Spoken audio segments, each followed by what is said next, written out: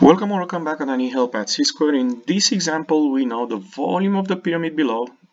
It's 3675 cubic centimeter. The base is a square, and we need to find the length of the side of this square if the height is 25. So this height here is 25 VE.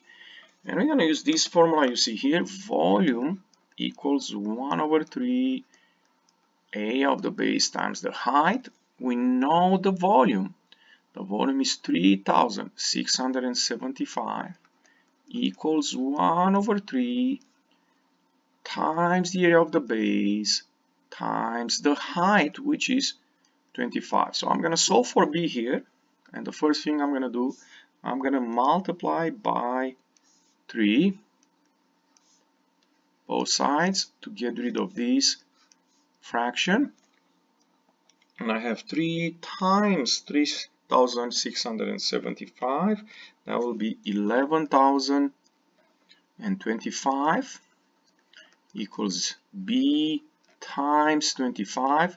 To solve for b, I'm going to divide by 25.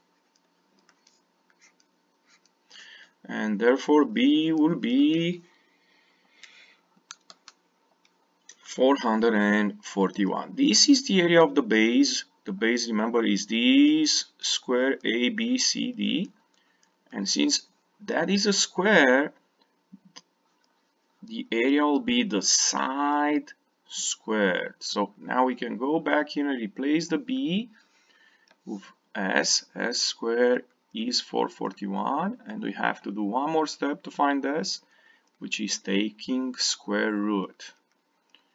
And square root of 441 is nothing else than 21. The side of this square is 21. If you enjoyed this video clip, don't forget to click the like button and come back on C-square for more help. Thank you.